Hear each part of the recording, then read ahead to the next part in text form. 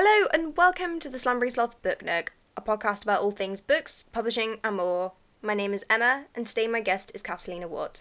Katalina is a Master's Publishing student, writer and events assistant at Golden Hair Books. Now on with the show. Hello Katalina. Hello. Hi, how are you? I'm fantastic. Thank you so much for inviting me onto your show. I'm so excited to be here. How are you? I'm great, actually. Well, I have been better, but it's been great. So, no, thanks for coming on. I really appreciate it. So, so at the moment, you're currently studying an MA in publishing. That is right, aren't you? Yeah, it's actually an MCS, which is kind of unusual for a publishing degree, but yes. That is different, because normally it's MA, isn't it? Quite a lot. Sorry, I said MCS. MSc, there we go. Master of Science. Awesome, okay. So, obviously we'll go into more details about your Masters in a minute. So, what are your current ventures? What are you doing at the moment? Oh my gosh, I'm one of those sort of portfolio career people. So at the moment, obviously I'm doing my Masters, but I also work as an events assistant and bookseller at Golden Hair Books, which is a lovely independent bookshop in Edinburgh, where I'm currently based. I'm also a book reviewer for Sublime Horror and sitting on a few different panels for various literature awards and things like that. So just lots of different projects and doing some writing of my own on the side as well. So yes, many strings to my bow.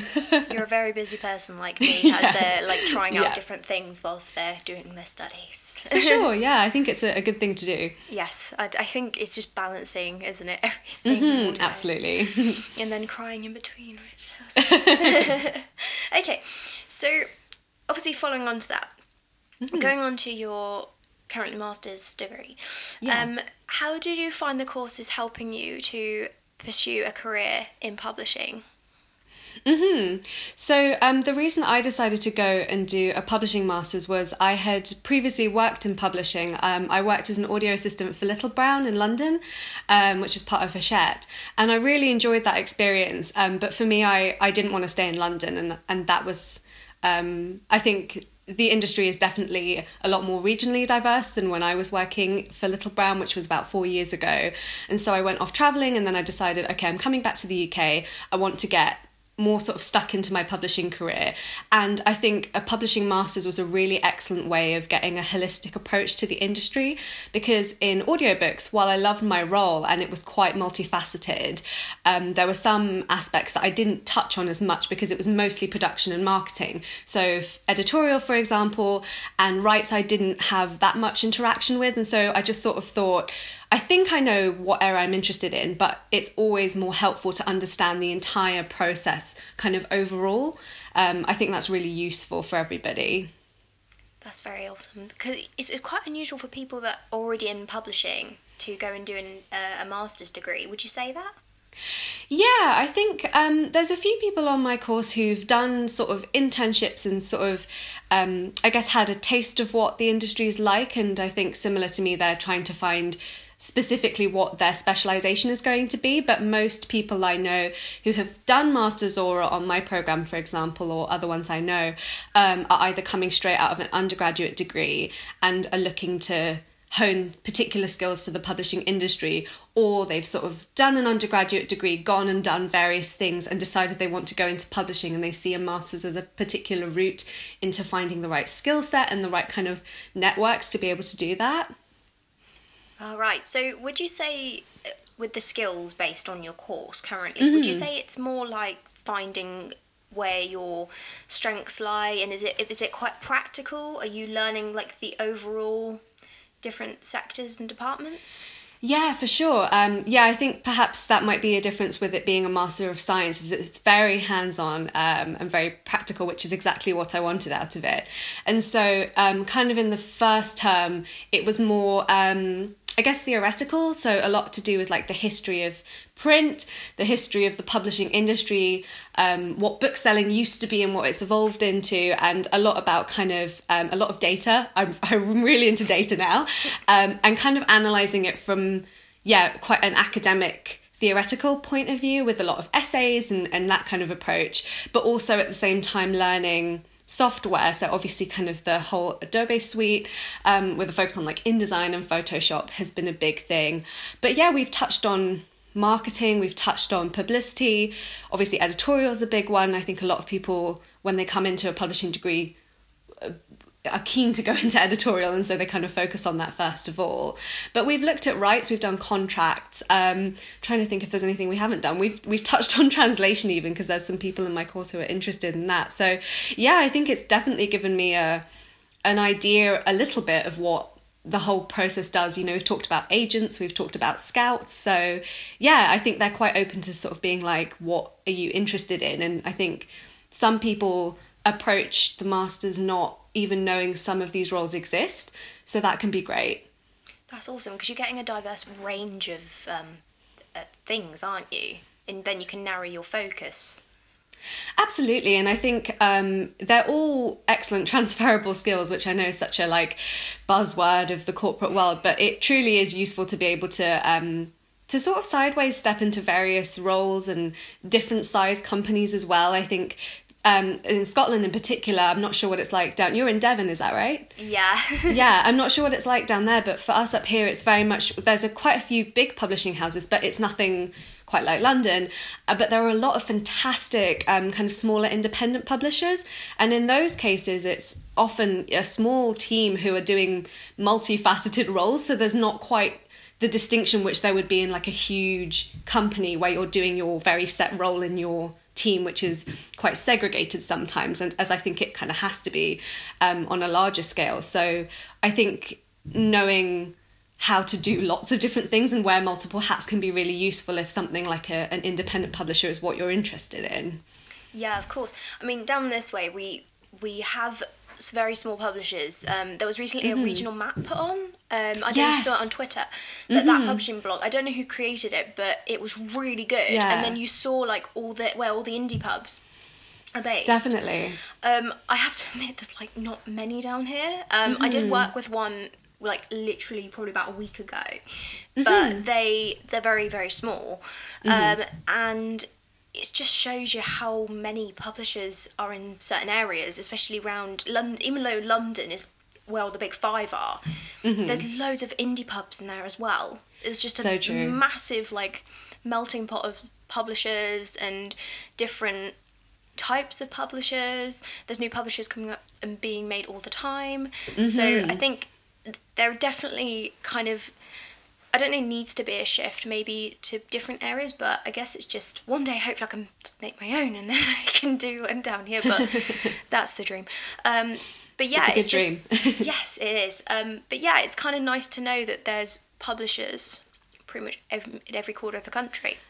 Absolutely, and I think it's definitely, I think people are much more aware of it. I think publishing has been, and it's not just a publishing industry discussion. It's true of a lot of different industries, I think. But I think I'm from London originally, and so I think I have kind of an unusual perspective of someone who grew up in London, worked there, and decided they didn't want to live there, at least for now. And so I think sometimes with publishing, which is kind of what I can speak for, people feel that they have to move to London to be able to have a viable career, and I'm so disheartened by that, because I think London's a great place, but of course it's not the only option. And so I think you're right. I think these conversations about regional diversity are so important, but also not just the conversation, actually, you know, putting your money where your mouth is, and sort of like raising the profile of the companies that already exist, but then other bigger companies maybe thinking of having regional offices outside of London, and, you know, other companies that are starting up thinking, hey, we could do this anywhere. It doesn't have to be just this one city. So I'm really encouraged by that. Yeah, I mean, there was a conversation recently with some of the big five, and they're looking at maybe putting offices. I don't know, like, I only read the article briefly, but they're looking at maybe trying to make regional offices in certain areas of the country so they can move a lot of the work. But I think the way it's definitely going is that you can definitely do some work remotely, not all jobs, but you can do some work remotely, especially like marketing, unless you obviously have to go into the office for some reason. But I think a lot more companies are now doing work from home, say 3 days on, 2 days off, which is quite encouraging, because there's a lot of people who live in, I know, for example, Exeter, and there's a 2-hour fast train to London, and a lot of people do 3 days on and then 2 days off, so they can live there and get to and from, which I think is great. I think it's great to see that that's going that way. But I don't know how it's gonna adapt to publishing, because obviously technology is changing so fast. So for sure. Yeah, I'm really interested to see what will happen, and I think I'm all for kind of flexible working within all industries, but especially the one, you know, that we're going into, because not just kind of with people's locations, but, you know, with people's time, with people's different needs. You know, some people have different responsibilities that mean that the 9 to 5 workday doesn't necessarily work for them, and there's no reason that with all this kind of technological advancement we can't find something that, you know, negotiate something that works for people, because, you know, everyone's productive in different ways, and I think sometimes imposing a very strict schedule just isn't you're not going to get the best out of your workers, and you're not also going to be able to retain and recruit the best people. So it's definitely got to be a conversation. Of course. So going back onto your masters, I've heard this debate. I spoke to a couple of people when I was working at London Book Fair. So I'm currently doing English with publishing. So cool. Okay. A lot of people go, that's quite unusual to have the publishing minor. That's a very excellent combination though, but I've never heard of that before, so that's really fascinating. Yeah, not many unis do it. I know that a couple of Bath do it. Obviously Brooks do it, and obviously Plymouth do it. But obviously we're having the talk about, is it obviously weighing up the pros and cons of masters in publishing. So what do you think that the most important thing is to think about when deciding to do a masters in publishing? I think it's such an individual decision, but I think that definitely think about why you want to do not just a master's, but this particular master's at this particular university, because I think you know, master's programs vary so much. Even just for example, in Scotland we have 2 masters, 2 as far as I'm aware. So there's R1 at Napier, which is an MSc, as I said, but then there's also an MLit at Stirling, and they're very different from what I understand in terms of course content. Both excellent courses, and we sort of see a lot of each other because we're the only 2 in Scotland. But I think figuring out what it is that you want out of the experience can be so helpful, because you know, some of them are different lengths. Mine is just a year, and a year goes very quickly. And so I think if you don't have a focus on what you want to get out of it, it feels like some of the opportunities can kind of pass you by.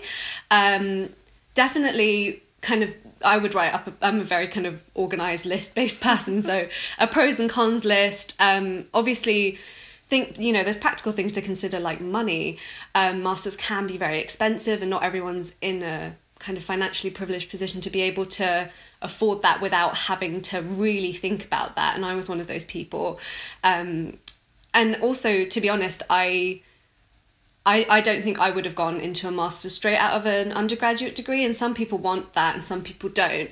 But I think I would always advise people to be a little bit wary of, are you considering doing this master's because you're not sure what else to do? Which I think can probably just be I think that can just be a bit of a waste of your time sometimes, because that's not a very, I don't know. I just think you'd get more out of it if you kind of had that distance and that time to reflect before diving into something. I feel like the more research you can do, obviously you don't quite know until you get there, but the more research you can do about like your particular courses and what makes them different from each other, and what tangible skills in terms of, you know, practical stuff, like what can you have, what you're going to have on your CV, what kind of portfolio material you're going to have, what will you have after this master's that will make you stand out from people who don't have a master's degree in publishing. That's what I would say. That's great. That's great advice, because I think it's just weighing up everything, isn't it? I think for sure, if you take a bit of step back, because a lot of people end up jumping into MAs or master's degrees when they graduate, and I don't want to fall into that track. I want to take some time. Yeah, I mean, I can understand it. I think graduating is quite scary, and I think, obviously, you know, if we're in education for so long, and suddenly you're sort of there in the world, and it feels a bit difficult. Like you know, we all have to kind of find focus and guidance, and there are lots of excellent resources out there, and sort of, you know, I think higher education can be a totally valid option for people, but I do feel like sometimes new graduates feel obliged to do a master's because they're sort of like, well, I know academia, I'll stick to what I know, because it's easier than trying something different and kind of getting out there into the scary world, and I completely understand that, but I think that being motivated by fear is not the best motivation. Yes, definitely. So, taking a bit of a different direction. You're a writer, aren't you? Yes. It's taking a bit of a different direction. This is good. So, where does your inspiration come for your writing? Oh my gosh, that's a tricky one. So I used to write a lot more long form prose when I had more time, to be honest, or I should say make more time, because that, you know, you can always make time to write. But I think I did a lot of writing of novels when I was kind of doing my undergrad and when I was a teenager. And recently I've been doing more short fiction. I think I really enjoy writing prompts, and I was in a creative writing society during my undergrad, and so I kind of got into a good flow of using prompts, and I have these writing tools which they're called story cubes, and it's this really kind of cute fun, I think it's kind of like a creative game for teachers to use in classrooms and that kind of thing, but I really love it as a writer's tool. So they're just die, and you so they're dice and you roll them, and they have like pictures on the sides, and they're just there to act as writing prompts, and you have to just kind of weave together all the images to make a story. So I kind of have a bank of like writing exercises, but to be honest, I kind of just keep a notebook, and I feel like when I'm busy, that's when the ideas come and they sort of just percolate, and I write them down and I think about them, and then when I have time to go back to them, there's kind of this hoard of ideas ready. I just have to sort of look through and try and remember what I meant when I sort of jotted down this random thing. I'm also really lucky to be surrounded by a lot of creative people, and I think you probably experienced this with your degree and kind of doing English and publishing together. Like at the moment I'm creating a literary anthology, and I was so lucky that I just sort of turned around and was like, who do I know who's around who has time to write something for this and is willing to? And I had so many of my pals who are amazing writers who I've worked with before just be there, and so they're an excellent source of inspiration because we just bounce ideas off each other, and they're always there to critique my work and vice versa. So I think just kind of immersing yourself in books, reading lots, and always being open. You kind of have to be like a sponge. That's how I think of it. Yeah, of course. I think definitely get the combination between the two when you're doing your studies, don't you? You get like a mishmash of so many different kind of like creative stuff.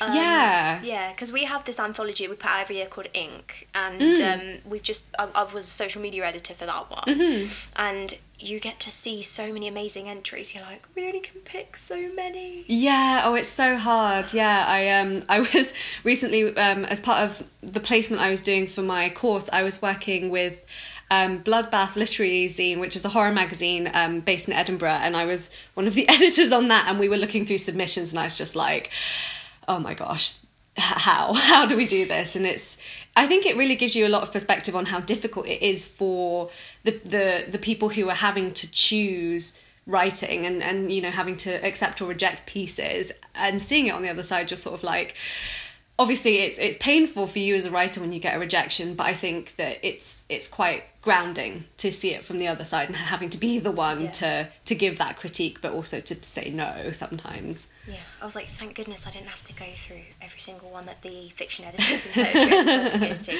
But our launch party's in 2 weeks, and it's at the gin distillery. Like, it's so going to be so Oh, that's good. Lovely. The oldest gin distillery in the country, I think in England. It's really awesome. Oh, really? So it was, we did a tour there for my birthday. It was great. Lovely. Oh, I'll have to make note of that. I know, it's going to be a great party. Going on still on your writing, what would you say to a first-time writer who's never published anything before or is nervous about getting their work out there? Yeah. I guess in terms of they're thinking about submitting to something, but they're just nervous about rejection. Yeah, I guess. Yeah. So. I'm just trying to think. Yeah. Well, I think fair enough. We've all been there, and I think it's important to remember that the people who are on the other side have also been there. Like, people get rejected for things all the time, and I think, I don't want to be like, get a thick skin, but I think that rejection can be really useful for you to grow as a writer and as a person. And also sometimes and actually most of the time, it's not about you or your work. It's about numbers of pieces that can be allowed in a submission, or, like so much of the time it's logistics on the editor's end, or it's just a subjective preference where, it just isn't the right fit at this particular time for this particular person. And I think I really wish that someone had told me that when I was like 16 and sending all of these manuscripts out to agents and obviously getting nowhere because I didn't understand how the industry worked. And I think it can seem very much like this intimidating gatekeeper is there telling you whether your work is good or not, and therefore whether you're good or not. And that's very much not the case. It's people are trying to do a good job with their creative work on both ends, and so I think just realizing that they're just people, and that rejection isn't personal, and that if you have the opportunity for feedback, that's great. And if you can take something from that, not all feedback is useful, but if you can find something of use in that is useful critique going forward, then that's not really a rejection. That's kind of the best possible situation, because that's just like having someone edit your work. That's just progress. But don't be afraid to just put yourself out there, because I think getting started is the hardest thing. But once you get into a flow and you kind of find your voice with writing submission letters and things like that, and kind of figuring out what competitions there are and what places there are to send things out to, you kind of get the ball rolling, and then you kind of get confidence just by putting stuff out there. I think just putting it out there is the hardest thing. Yeah, I think it always is, isn't it? Yeah. I mean, I was talking to, obviously, in the podcast, I was talking to a literary agent, and it was quite interesting to see how, from their perspective, how they sort of sift through submissions, which is really it was fascinating. Yeah. I really admire literary agents. They have such fascinating jobs, and also again such a multifaceted role. I feel like every time I talk to agents, I'm like, wow. you know what you're doing. Yeah. Exactly. All right, so finally, I think you've probably heard this question I've asked a few people now, and I think this is always one that either people love or people loathe. Ooh. What book have you read recently that you'd recommend? Or books, or whatever. Could be anything. That is so difficult. I'll pick... how many should I pick? How many do you want? You're asking a bookseller. This is tricky. However many you want to talk about. Like, if there's a book you can go, I really like this book, I need to talk about it. Sure. Go for it. Cool. Okay. Well, I'll talk about three that are sort of thematically linked. And so the first one is The Doll Factory by Elizabeth McNeil, who is wonderful, and we're actually doing a launch for her in Edinburgh, and she's fantastic. So it's kind of a very a bit of one of those genre transcending novels. It's kind of hard to put in a box, but so it's kind of a Victorian, so it's set during the Great Exhibition in Victorian London, so I think it's 1850 something, and it follows these different characters. So one of them is a taxidermist, and he's a little bit creepy, and he's very obsessed with his kind of taxidermy, which is definitely not a red flag for anybody. And the other character is a woman who, she's from a kind of working class background, but she kind of falls in with the pre-Raphaelite Brotherhood, and becomes an artist model, and then becomes an artist. And it's kind of her struggle with her identity, and with kind of, different class, clashes between class and gender. Obviously, being a woman at the time and being an artist was not, and obviously artists weren't considered,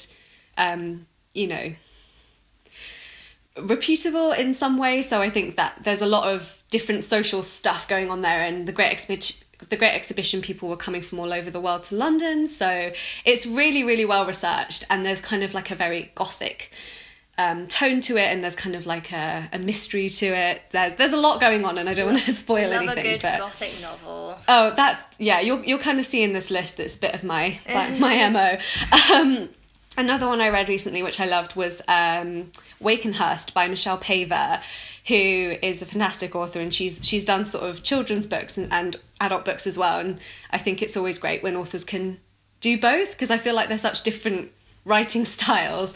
But yeah, Wakenhurst is I think it's set in like the 30s in East Anglia and the marshes, and it's this very kind of atmospheric, brooding estate, and it's about this girl, and it kind of goes between the present and the past, and it's about her growing up with her dad, who's this like historical researcher who gets obsessed with like medieval nuns and demons, and gets quite he gets quite bizarrely obsessed with it, and it doesn't go well for anybody. So again, I can't talk about much about these books because they're all very like gothic mysteries, and that's kind of the joy of them. I got the theme. Yeah, that's kind of my thing. Those are just a couple of things that I've been reading recently that really stick in the brain. Yeah, definitely. I love a good gothic, because I did a gothic module last year. It was so amazing. Good. Yeah. I love Anne Radcliffe now. I've never read any of her books before. They're so good. Italian, I was like, what's going to happen next? So good. Yeah, I recently read Rebecca by Daphne du Maurier, and was so shocked that I hadn't read it before now, and some Shirley Jackson, We Have Always Lived in the Castle, and I'm on a bit of a sort of female gothic kick. I think it's because I've started doing reviews for Sublime Horror. I was like, I need to read more gothic stuff. I think you always do the staple, but then you've got like one of my lecturers who specialise in Eliza Parsons, and she wrote a lot of gothic stuff, and she's quite an undiscovered author. She's only just sort of been in the last couple of years. She was an amazing person. Sweet. Really cool. Yeah, I mean, I do read some non-gothic. I finished On the Come Up by Angie Thomas recently, because she was up in Edinburgh a couple of months ago, and that's very, very, very different, but fantastic. Have you read any Angie Thomas? She's fabulous. If you asked me how many books I've read so far, I've got my TBR is massive. Yeah, it's probably going to be... Yeah, I probably will read at some point, but I haven't read any books so far. I'm obviously... With today, I have been sat in bed reading The Flat Share by Beth O'Leary. I absolutely love it. It's so I keep seeing this everywhere on Twitter, and I'm like, I need this. I know. This is the trouble with publishing Twitter. I get it. I know. It's so good. I'm like, it's just so whistly written. The chapters are really short, so you get through them quite fast. And I'm like, I don't want this book to end already. Yeah. Oh, yeah. That's such a good feeling, though, when you pick up something and you're like, I literally can't put this down, not even for a second. I need to know what happens now. So. Yeah, I mean, she just got into the Sunday Times bestseller list, and I can't remember, she's like so fast. One day. Yeah, it's aspirational. It's something to look up to. All right, well, thank you very much for coming on the podcast today. Thank you. This has been so much fun, and thank you again for inviting me to come and chat with you. That's great. Well, thank you very much, and hopefully I'll speak to you again soon. Thank you. Looking forward to it. Thanks. That's it for this week's episode. Thanks for listening. You can follow Katalina on Twitter at Katalina Watt. If you'd like to get involved with the podcast, you can get in touch through Twitter at NovelM16 and use the hashtag Slothcast, or you can send me an email at slumberingSlothBookNook@gmail.com. You can always find the podcast on our YouTube channel, Slumbering Sloth Book Nook, or you can download it from our Podbean for an on-the-go experience. See you next week. Bye!